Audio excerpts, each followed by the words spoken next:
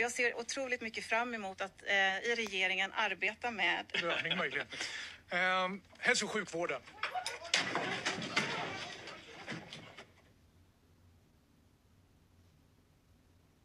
The new Swedish health minister collapsed on the first day of her job. What happened and what could have caused it? Well, the way I saw it, the new health minister Elisabeth Land was stood next to Prime Minister Ulf Kristersson and had very little to no warning that she was going to go down and collapse. She seemed to regain consciousness momentarily afterwards and then managed to address the media, saying that this isn't really a normal Tuesday. This is what can happen when you have low blood sugar. I'm not Elizabeth's doctor, but I see so many patients with similar symptoms who justify them by saying that it was probably low blood sugar as well. But the truth is, unless somebody is an insulin-dependent diabetic and they miscalculate their dose, it's incredibly unlikely that low glucose would cause a sudden collapse with almost no warning. And misattributing symptoms to the wrong cause means that we could be missing things that actually do need attention, like POTS or abnormal heart rhythms.